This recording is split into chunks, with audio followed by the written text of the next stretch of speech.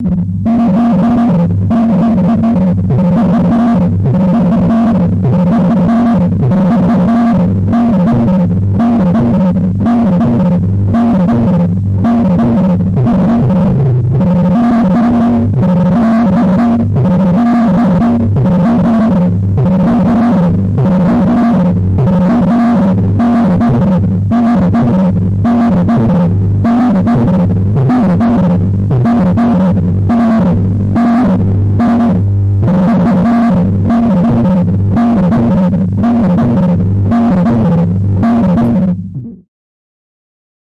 on the news tonight.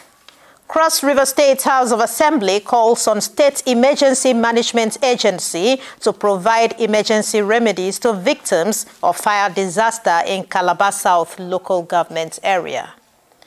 Cross River State government flags off distribution of relief materials to Belegete boundary community in Obanliku local government area. Plus, member representing Calabar Municipal Odukbangi Federal Constituency moves to boost capacity of youths on agro value chain production. Details and more shortly. A very good evening to you and welcome to the news. I am Justina Etam. The Cross River State government, through the Office of the State Emergency Management Agency, SEMA, in collaboration with the National Emergency Management Agency, has flagged off the distribution of relief materials to internally displaced persons from Belegete community or Bandiku local government area of the state. Paul Abel completes the story. Belegete is a boundary community in Obanliku local government area of Cross River State, but was ravaged by Cameroon and Bazonian separatist attacks, leading to many leaving their homes and becoming IDPs. Therefore, this distribution of relief materials, food and non-food items by the Deputy Governor Peter Ode, who is represented, is one well appreciated by the people, as he emphasizes that government will remain committed to the welfare of the people. And that at all times, the government will continue to offer the best support possible to ensure that their lives are made meaningful. I think it's foolproof because the security agencies, the chairman of the Belegete community, and then the Holga have been empaneled to ensure that those that for one reason or the other cannot be here personally or physically are attended to wherever they are. The Director General, State Emergency Management Agency, SEMA, expresses gratitude to the Belegete people for their patience and peaceful disposition despite being displaced by their assailants. The DSS representative in Obanliku is a member of that committee for the distribution so that we will have a seamless distribution to the main people that are affected. So we want to thank God that at least we've have time today to do this.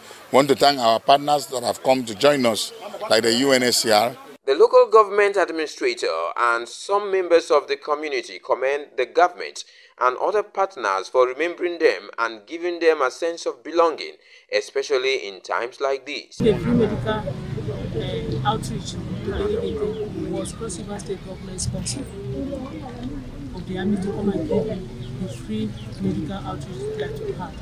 It has never happened in the history of the country. And extend our gratitude to the government. We believe that they are here to amplify our greetings to even the government, the NGOs, the individuals who have also intervened to Belegete community due to their plight. We are so very grateful. So we are so muchly happy, even though it was not easy for us from the ranch to this place. Some people came here to borrow money from their friends from other things before they are here. Highlight of the event was the symbolic distribution of food and non-food items, which include mattresses, rice, beans, wrappers, clothing, detergents, cooking stove, as well as cash donations to the people. From a Obanliku local government area of Cross River State, Paul Abel, NTA News. Following the recent fire outbreak along Bedwell Street in Calabar South local government area, the Cross River State House of Assembly has called on the executive arm of government through the Ministry of Humanitarian Affairs and State Emergency Management Agency, SEMA, to intervene by providing emergency remedies to the unfortunate victims of the disaster. The resolution came when a matter of urgent public importance on fire disaster management was presented to the House by the member representing Calabar South 1 constituency, Effiong Ekarika. Uduak Etam reports. The recent fire incident, which engulfed shops, homes and business centers along Bedwell by White House Street in Calabar South local government area, attracted the attention of the Cross River State House of Assembly as member representing Calabar South 1 constituency, Effiong Ekarika, noted that during the incident, none of the firefighting agencies in the state responded because of non-functional firefighting equipment. The cause of the fire is not yet known. However, the life was not lost, but goods and properties running into millions of naira were destroyed and the victim rendered useless without any other source of livelihood. It is most worrisome to note that while the fire lasted, none of the firefighting agencies in the state responded when called upon because of non-functional firefighting equipment. Other lawmakers emphasized that safety precaution by citizens is required for effective disaster management. It's important that we do prevention better than cure. Let's see the way our fire service vehicles will be in place, and we also educate our people, those building houses. I think there's also a law, we are also applying the law here, that every household should be able to have a firefighting fire extinguisher in the house, so that they can also use that to cook fire in case of any fire incident. To manpower, the state government should do the employment, and if it is due to facilities, the state government also should provide. If it is due to mobility, the state government also should do that. Because as it is now, if this thing happens to us there in our quarters, where do we run to? Humans are there. What they need to do is to do some major services to see that those machines and benefits can be put in place before the new vehicle that we are expecting that this proactive government they have started, and I know that they are going to buy them. But some of those ones that are back, they should look for ways to see how those ones can be reversed to caution the immediate issues at hand. The House resolved that the state government should provide needed funds for the repairs of the grounded equipment to enable fire service officers to respond to emergencies whenever the need arises. So this is about that the resolution becomes, the prayer becomes the resolution of this house. You say, I am those against it, those in support, those against the prayer has become the resolution of this house. It was also the resolution of the House that the State Emergency Management Agency, SEMA, should urgently intervene and provide emergency remedies to the victims of the fire disaster. In Calabar, Uduak Etam, NTA News. Let's take a quick break here for commercials. We'll be back shortly.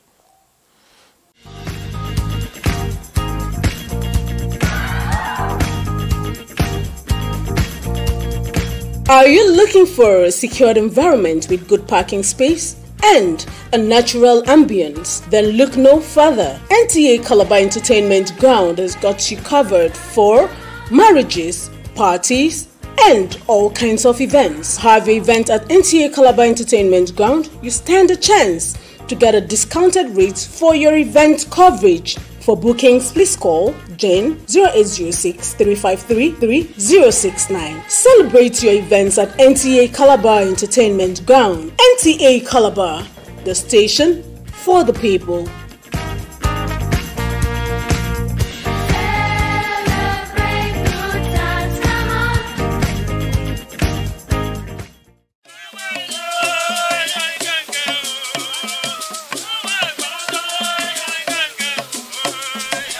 Nta Calabar presents Obiutube in collaboration with Apalak.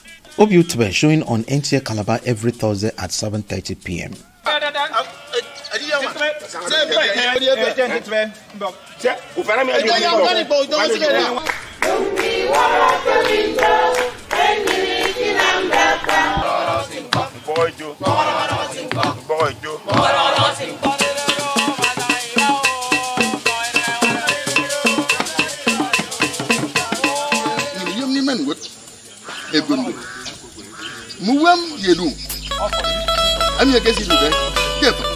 For sponsorship, please call Serial 0813 676 7207 or Jen 0806 353 3069.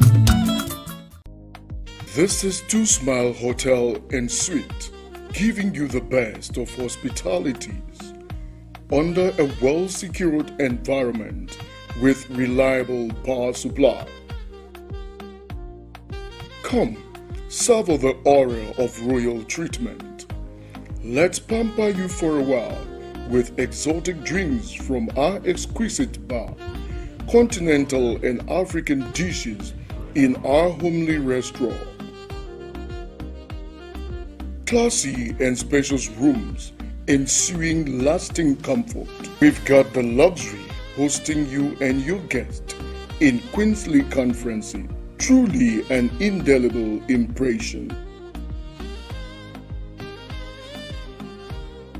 To Smile, exclusive access to unique experience. Welcome back to the rest of the news. Remember, a clean environment is a healthy environment. Together, let us keep Cross River State clean, serene, and green. These were the words of the Commissioner for Environment, Moses Osogi, while going round Calabar Metropolis to supervise the monthly environmental sanitation exercise. Arut Ndem tells us more. In early 2007, a report by the New Humanitarian, then part of the United Nations Office for Coordination of Humanitarian Affairs, declared Calabar, the Cross River State capital, as one of the cleanest cities in Africa, though the state had lost its grip on this position few years back. However, with the emergence of Senator Basiotu's government, Calabar is regaining its allure through the routine monthly environmental sanitation exercise. This month, the Commissioner for Environment went round the city on inspection to enforce compliance by residents. In the course of, going around to checkmate the excesses of people who feel or who think that they can floor the order, you see all those dramas. That we appreciate Crossivarians, that they should keep it up. The appreciation is found on the fact that the exercise is growing every day, and what we've seen today, that shows that Crossivarians appreciate cleanliness. That taking care of your environment, cleaning your environment is everybody's business, it's not only government alone. And everybody has come to understand that, Cross River State, what this government brought on board from the beginning is what everybody is copying now. If you listen to what is happening media space, you understand that so many states are copying Cross River State, introducing the last Saturday of the month sanitation exercise, that statewide sanitation exercise. So we took first, and kudos to Cross River State. Residents applaud governments for maintaining the cleanliness of the state. Well, I'm very happy, and the Sweet Prince has really proven to us that it's literally the Sweet Prince. I am very proud of the governor of this state. I think may the Lord strengthen him and give him the ability, more strength to keep Calabar clean the way Jonah did in his time. The Commissioner for Environment, Moses Osogi, further commended residents for determination to return Cross River back to its pride of place as one of the cleanest states in the country. In Calabar, Arut Ndem, NTA News. Member representing Calabar Municipal Odukbangi Federal Constituency in the House of Representatives, Basi Akaba, has taken steps to build capacity of youth in his constituency in fulfillment of his campaign promise. Bernie Achibong witnessed accreditation of eligible constituents for commencement of the training on agro-value chain production and now reports. The targeted constituents converged for accreditation ahead of the agro-value chain training slated for next week.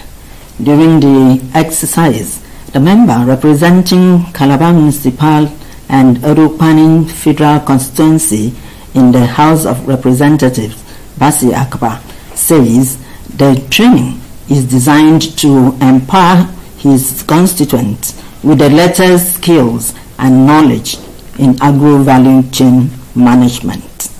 One of those things that I said I will do was to create an economic structure in every polling unit of the federal constituency, and we have 494 polling units. We've been able to form them into cooperative, we've been able to register them, we're able to open an account for them.